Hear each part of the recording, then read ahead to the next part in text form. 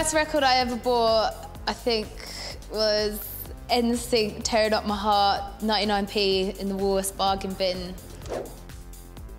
The first gig or concert I ever went to was Ja Rule and Ashanti at Wembley Arena, and that was, I remember what I wore like this Kangol hat that I like tilted to the side, and had like this skirt, like a pencil skirt, and all my friends went and we thought we were like really rough. And I remember coming home with like a massive Oxide and Neutrino poster. The first celebrity I ever met was Mr. Motivator when I was 7 years old. I think it was at the Royal Festival Hall, and I just remember being so starstruck. It was with my school. So yeah, he's always got a special place in my heart.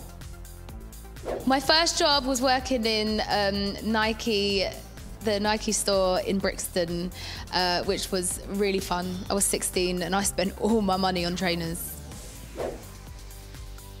The first gig I ever did was in Camden, and I remember like my dad like got his van and we went to my school and we stole all the amps from the school, and we had this gig booked, but then apparently like one of the bands pulled out, so they said that they couldn't do it anymore. And so I just remember like my mum running off down the road and asking different pubs if they needed a band, and there was one pub called Tommy Flynn's in Camden. It was an Irish pub, and they had a slot at like 11:30 at night, which was really late for me because I think I was like 16 and it was a school night.